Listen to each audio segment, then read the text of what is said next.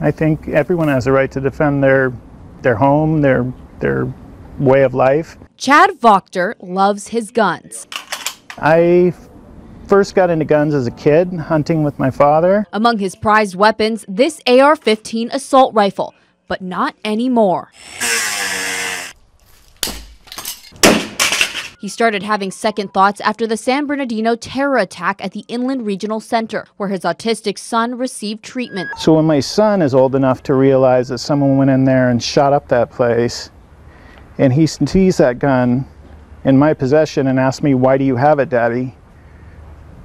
I don't have a good answer. A very bad day for Tehama County. But it was Tuesday's shooting in Northern California that made him say enough. I can't do it.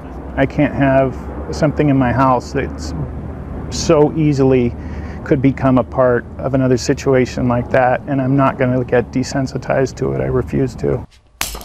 It makes me feel like I've been a small man to think I needed one of these. Blow by blow, he destroyed the AR-15. The other night when I read the thing about the school in Northern California, I cried, and I haven't felt good since. And although I'm still sad for all those victims and all the people affected, I feel like I've done the only thing I could do in this equation. Even if it's just a small thing, I did my part to make things better.